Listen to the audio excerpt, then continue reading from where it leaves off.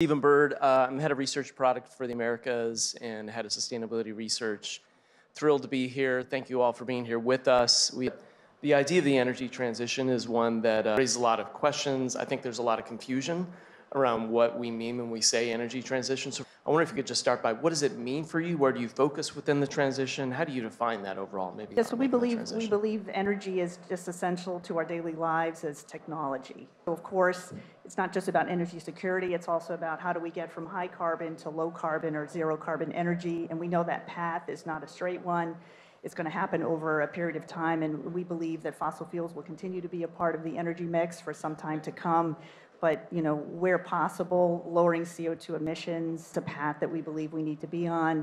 One of the sort of underappreciated areas of the energy transition is this area of how technology can help reduce energy use and enhance energy efficiency. I believe this is a sort of undervalued and underappreciated part of the energy transition, and we see AI as having a really key role in this area. That's a good point. I mean, energy efficiency and less usage is often the cheapest form. It doesn't get a lot of attention.